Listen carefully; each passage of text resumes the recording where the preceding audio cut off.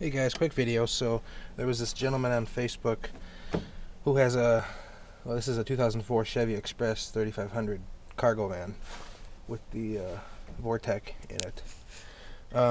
His van will basically not start, just like that video I made a year or so ago. But this is the red wire that I'm talking about right here. Now, in the video that I made, I believe the only thing that worked was the radio.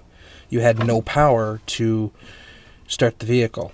So I'm guessing this is your main cord, I have no idea, to get power to your starter to crank over the engine. I'm not 100% sure. I don't remember I just let the mechanic do it, So that's the red cord, or wire, and it's right under your fuse box, under the cover. Here's your heat and all that crap here, and I don't know what that one goes to, but it's right here. It leads in the back to some other wires.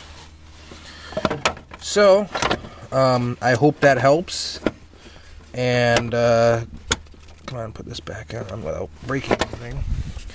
Good news, I am getting a computer. Should be here in 2 weeks. It is February 17th, so should be here by the end of February and the beginning of March. It's gonna be silver, Windows 10, and I'm only paying like 600 bucks. Brand new.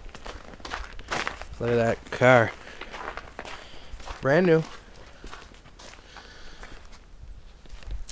Otherwise it'd be like 800.